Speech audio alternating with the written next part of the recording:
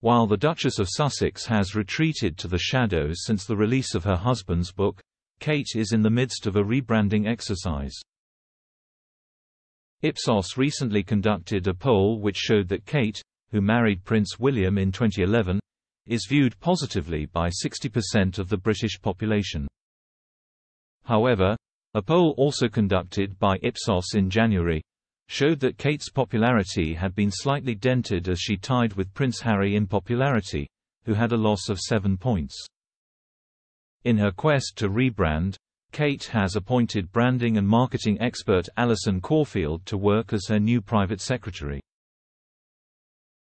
Speaking of the people hired by the royal family, one royal insider recently told The Telegraph, "You can often see the ambitions of individual members of the royal family by the hires that they make. What the Princess of Wales is doing is a very clear sign that she is redefining herself now that she has this new role."